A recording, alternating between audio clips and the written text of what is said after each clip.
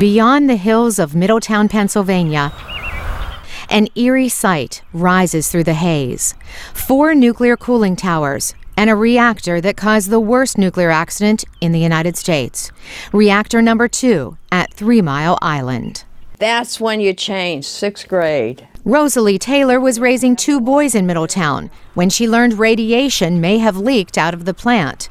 Safety officials told residents to stay inside. You just sat in your house with everything closed and wondering if there was going to be a meltdown or not. At first, then Governor Dick Thornburgh said no. The people of Pennsylvania can get the facts they need. But the next day, he recommended the evacuation of pregnant women and small children. Now, 32 years later, we didn't want to undertake an evacuation unnecessarily, and we're constantly assessing the information we had to see if it was necessary. More than 120,000 people evacuated. It's a funny sensation to not know if you are going to come back to your home. I had to take a few things that were important to me, and those few things are the 2 albums you saw of my sons and birth certificates. Dentist Sam Selcher still works out of the same office he did in 1979.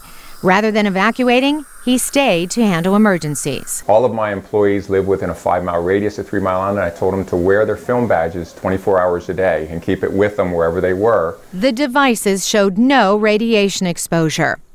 4 days after the incident, President Jimmy Carter arrived. I think people purely and simply said if it's safe enough for the president and the governor to walk around in that plant, it must be pretty safe. All been canceled. 2 days later, the incident was over. The containment structure worked. Most of the radiation did not escape.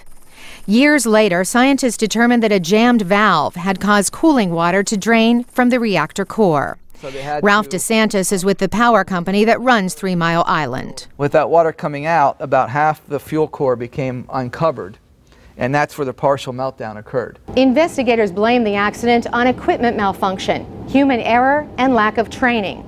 Because of 3 Mile Island, every nuclear power plant must now have a room like this, a control room simulator, an exact replica of the nerve center of the plant. This is a training simulator that our control room operators train on 1 week out of every 6. The simulators feature alarm panels that are prioritized by color and sound, so operators know which alarms to respond to first.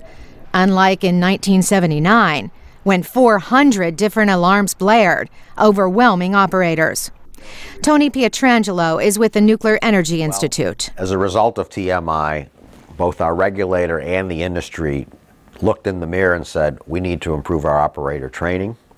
We need to improve our emergency response capability. 3 Mile Island temporarily stalled the growth of nuclear energy in the United States. It would be 30 years before the U.S. Nuclear Regulatory Commission would even review an application for a new power plant.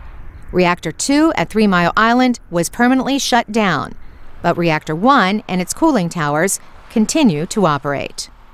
Carolyn Presutti, VOA News.